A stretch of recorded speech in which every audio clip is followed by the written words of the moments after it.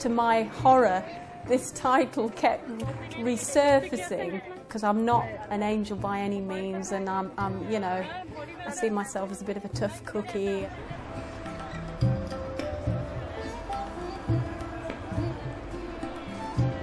So you found some passion in painting?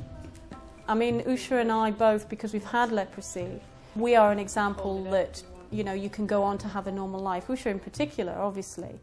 But the fact that I was a foreigner, a woman from a different country who got this disease, you know, it added a little bit of credibility in their eyes that, well, if she's had it, then we're not so bad, actually. You know, she didn't deserve to have it, therefore maybe we didn't deserve to have it.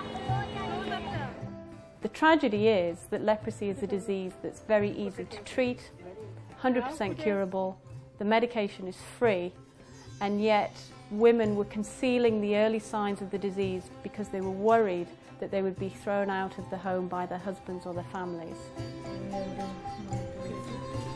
My motivation, and it still is today, is anger at the injustices that I've been exposed to. The more you help, the more other individuals come forward who've got even worse situations, and you are subtly drawn into it. And Bob's your uncle, there you have it, you know, a charity before you know it, and then you're drawn in even further.